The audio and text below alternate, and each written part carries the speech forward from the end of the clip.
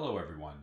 In today's quick walkthrough video, we will learn how to extract annotations and comments from a PDF document when it's attached to a SharePoint list.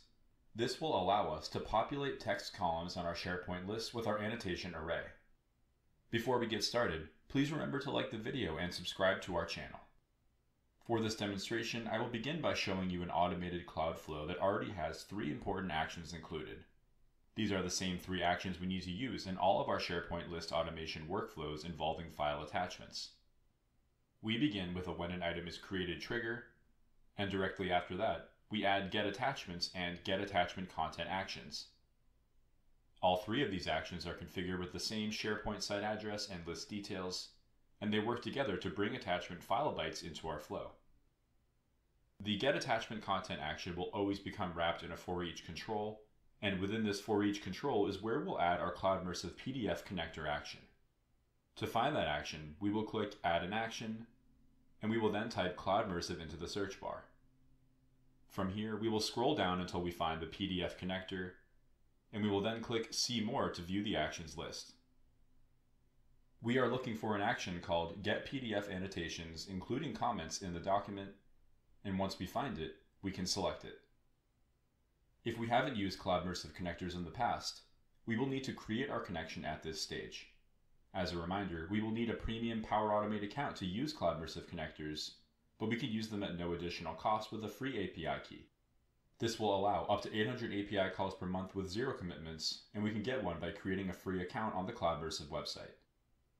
After we've created our connection, we will configure our request using the attachment content and display name values retrieved from our get attachment content and get attachments actions respectively.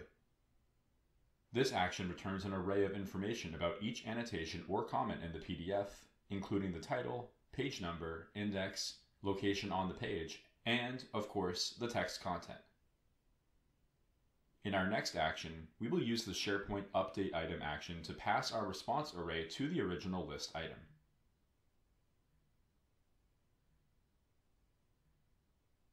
This action enumerates the columns available on our original list item so we can fill those in with flow content.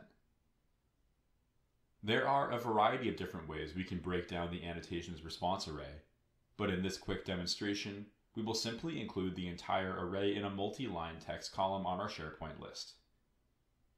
My example PDF contains 2 comments, so I will be using Power Automate's join expression to clearly separate each response object in the array when it appears on my SharePoint list.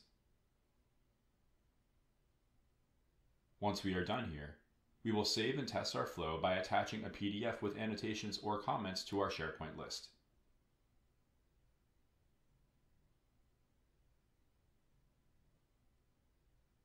When our flow finishes running, we will find our response array included in the multi-line text column of our list.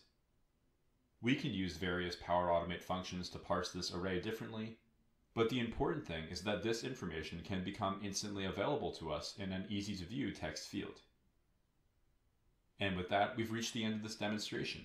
If you have any additional questions for us about leveraging Cloudmersive APIs and Power Automate, please feel free to contact a member of our team.